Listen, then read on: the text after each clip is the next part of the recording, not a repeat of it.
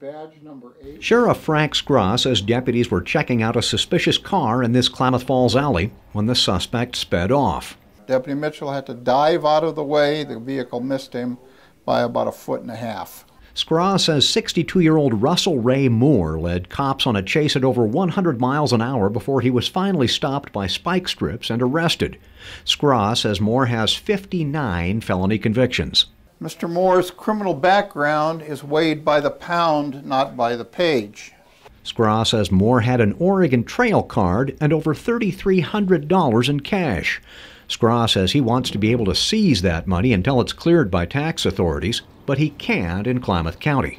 We've asked for a money laundering ordinance for the last umpteen months from the commissioners, and they have given us a deaf ear.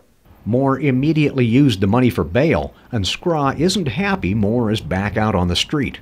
I'm not going to have another deputy banged up, shot up, whatever. And if you think I'm angry, you're damn right I am.